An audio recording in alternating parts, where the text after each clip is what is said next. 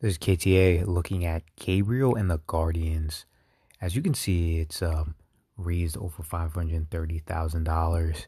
This is a high-level anime looking at the life of Gabriel, the angel, and other celestial beings that are fighting against dark or evil powers and things like that. So let's look at a couple of some of the clips they have. Let's look at this one.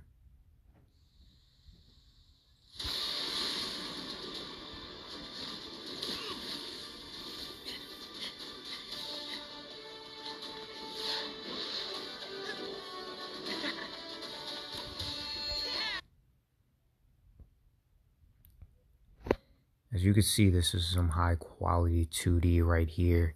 Something a little different, diverging from some of the 3D that we see right now. But it looks really clean, the colors really pop. You can see this is a really engaging world that they've built.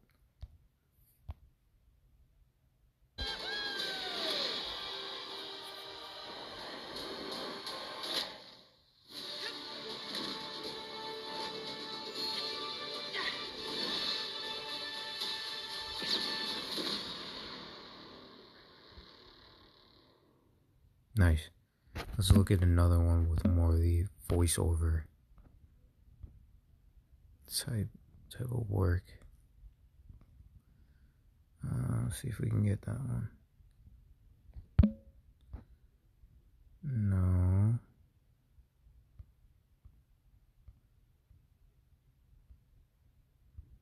Let me see. No, I've seen it before.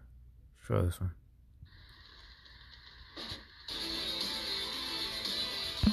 No. Let's give it one more try. Long ago, there we go. The world of Aura descended into chaos, and paradise was lost. Fear ruled the world, and hope faded. As you can kind of see, there's like a world that's kind of like light, and another one that is a little more somber there. You can kind of see like that contrast.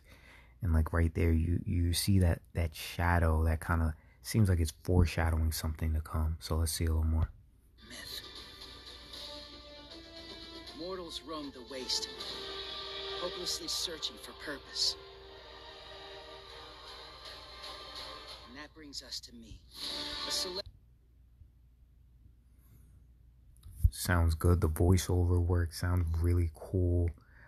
Also, a lot of times when it comes to like animation, things like that, comics, storybook characters, your story arc and your protagonist is only as strong as the antagonist that they go up against. Steel Guardian, sent as a light piercing the darkness. My name is Gabriel. Nice. So really well done. Seems very engaging. Seems like something that kind of gets you hyped. You hear the music, you hear the enthusiasm in Gabriel's voice. So keep an eye out for Gabriel and the Guardians. Could be some cool stuff.